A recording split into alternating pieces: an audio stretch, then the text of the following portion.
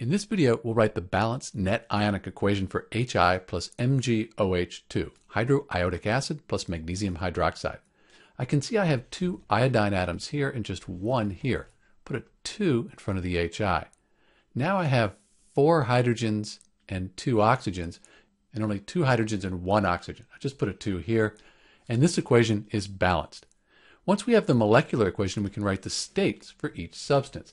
So this is a helpful table of common strong acids and bases. And you can see that Hi right here, this is a strong acid. Because it's a strong acid, it's also a strong electrolyte. So we call this AQ. It'll dissolve or dissociate into its ions. We don't see magnesium hydroxide with our strong bases. And in fact, hydroxides are usually insoluble. So in this case, this is going to be a solid. Compounds with iodine are normally soluble. We're at AQ, that'll dissolve, and water is a liquid. So we have the states. Next, we split the strong electrolytes into their ions. That's the complete ionic equation. So anything that says aqueous here is a strong electrolyte.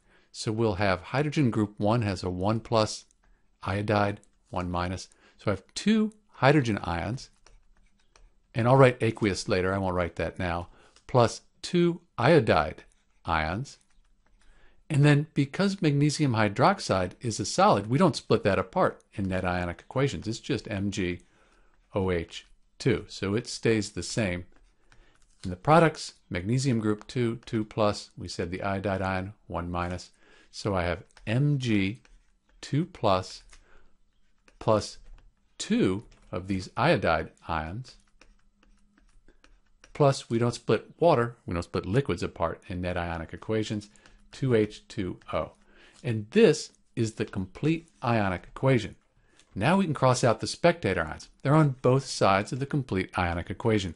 They haven't changed, so we're really not interested in them. I can see that I have 2 iodide ions in the reactants and 2 in the products. So I'm just going to cross those out. But everything else, it's unique.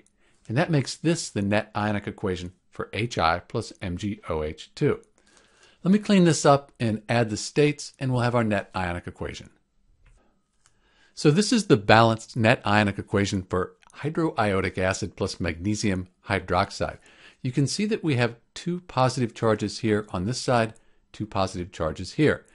So charge is conserved. Mass is conserved as well. We have 2 hydrogen atoms plus 2 hydrogen atoms. So we have 4 hydrogen atoms here, 4 here. 2 oxygens, 2 oxygen atoms, and 1 magnesium on each side. Mass is also conserved. This is Dr. B, and thanks for watching.